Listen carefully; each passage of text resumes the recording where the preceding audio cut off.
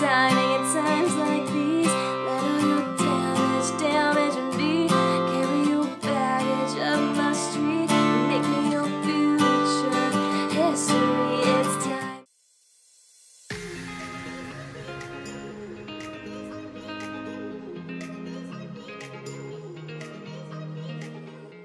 Hello guys, welcome back to the channel. It's Nina. If you're new here, welcome. If you're not new, I'm happy that you're here. Today, we are learning a new Taylor Swift song, and I literally can't tell you how many times this year I have been able to say that. The amount of new music Fridays we've had with new Taylor Swift music is just like a blessing. So last week, the Big Red Machine, which is Aaron Dessner's band or group, put out a song featuring Taylor, which is funny because it's like featuring Taylor, but she literally sings the whole song, and it sounds like it could be on like Folklore Evermore. So when I first heard this song, it felt so familiar. I was like, why do I feel like I already know this song? And it's literally like a mashup between Last Great American Dynasty, Long Story Short, and like the vibes of both of the albums. It's crazy. But anyways, so we are learning Renegade featuring Taylor Swift by the Big Red Machine. If you guys want to see the tab that I wrote for this song with all the chords, chord charts, and strumming and everything, that link's in the description box. It's on my website. You can download it. And if you guys would like to practice this with me, I post a full-length demo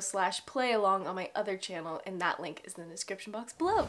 Okay, so this song's actually pretty simple. It's got the same strumming for the whole song. We got our capo on the 5th fret. And it's possible to play this song without a capo. I just think these chords are more beginner friendly. So that's what we're doing today. The chords you're gonna need for this are G, C add 9, A minor, D, and then E minor 7. And that's all you're gonna need for the whole song. This song doesn't have guitar in it, like you can't hear the guitar. So this is just kind of the closest strumming pattern that I could come up with that's pretty easy. So feel free to switch it up if you like a different one better. There's not really an intro, but if you wanted to, you could single strum each chord once. So for an intro, you can do G, C add 9, A minor, and D, and just single strum those once. So it would just be like G, and then C add 9, A minor, and then D. And then it goes right into the song, and as soon as the like strumming beats start, that's when she starts singing. I will say the one thing that makes this a little difficult is that it's a little fast, but once you get it, you'll be good. Okay, so for verse 1, it's going to be that same chord progression as that little intro, G, C add 9, A minor, D. You're gonna do that twice, and then it goes into the chorus. But the strumming is going to be down, down, up, down, up, and then you do it again. Down, down, up, down, up. There's definitely a rhythm to it as well. Switch to C add 9. Down, down, up, down, down, down, up, down, up. And then we got A minor. Down, down, up, down, down, down, up, down, up. And then to D.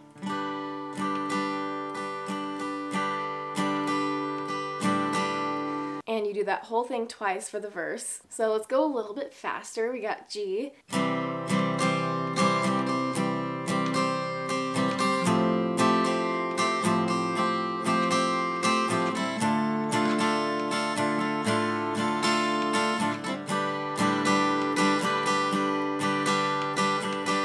And now we sing. So try to play along with me.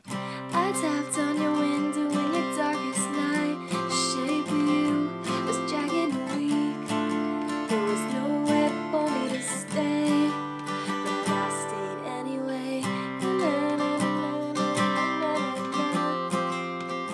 It's a fun song to play and just like really like, it's happy sounding but sad lyrics. Classic Taylor. So that's the verse, and then we move on to the chorus. So you're gonna do G, C add 9, A minor, D twice for this first part of the chorus, same strumming and everything, and on the last 2 lines it's gonna be E minor 7, G, C add 9, D twice. So I'm just gonna play it slowly. It's gonna be the same thing as the verse, so try to play along with me for this chorus and I'll sing it. Talk about timing and times like these. Let all your damage me. Baggage of my street and make me your future history. It's time. And you whole thing, and then it goes into the next part, which is just gonna be different chords, same strumming. So it goes E minor 7. Is it insensitive for me to say that you're together so I can love you? And that is the whole chorus there. If you want to keep practicing it, go over to the play along video in the description box. Verse 2 is pretty much identical to the first verse. Second chorus, you're gonna repeat that again. And then there's this instrumental between the second chorus and the like bridge. In the studio version of the song, obviously, there's no guitar instrumental. It's kind of like, I don't even know, like background production. So for the instrumental on guitar, it's going to be C-9, G, A minor, D. So, and the strumming's gonna be the same as well. So we've got C, and you just kind of do like a little quiet strumming. Down, down, up, down, down, down.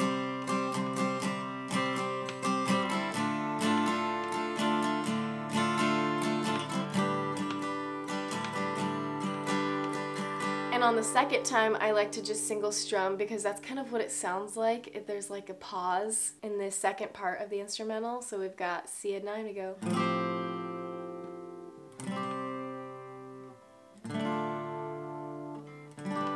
And then it goes into this bridge, but it's actually just a line from the first verse. And it's just gonna be G, C-9, A minor, D. You start strumming and then it sings. And if I would've known how sharp the pieces were you'd crumbled into, I might've let them lay. Are we really gonna talk about timing in times like these? So you can go straight into the chorus. You can build up that last D, like might have let them lay. You really gotta talk about the times like these. It's definitely got like a rhythm. Get into it. I don't know. So you're gonna repeat the first part of the chorus again, and then it goes into like an outro where I think it's Bon Iver, like Justin Vernon is singing background on her. But I'm just gonna go with Taylor's vocal lines to make it simpler, because in the outro it goes, to need somebody, to need somebody. And so the strumming is going to be the same. You're just going to keep repeating that chord progression, G, C-9, A minor, D. I think you're going to do it, let's see, 4 times for the outro while, you know, their voices are layered and everything like that. And then you end on the D. So just for this last part it goes, to need somebody, I need somebody.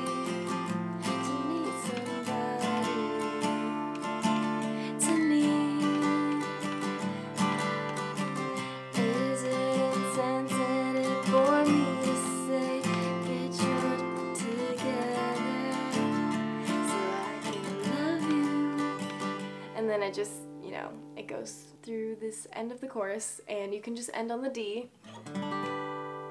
And that's the whole song. It's super simple. Love these chords. They're so easy. I really like this song. I've heard mixed opinions about this song, so let me know in the comments if you're a Swiftie and if you like this song, because I've seen people who are like, this song just sounds like the rest of Evermore. This song is like not anything special. But I really like this song, and I really like the perspective, and I really like the chorus. So yeah. Anyways, if you guys like this video, please give it a thumbs up. That helps me out a lot. And if you'd like to see more tutorials, go ahead and subscribe, turn on those post notifications, because I post every Tuesday and Friday. Also, I wore this shirt because I just thought it fit the cover of this song and this album. It's just kind of like, you know, this was my failed attempt at a tie-dye shirt. It was supposed to be red, white, and blue, but it's pink, which, you know, love that. Anyways, I will see you guys in the next video. Bye! Hello guys, welcome back to my channel. It's Nina. That was aggressive. Wow. I don't know the words. It's fine. Okay, I was close. You fire off missiles cause you hate yourself. Oh! The timing!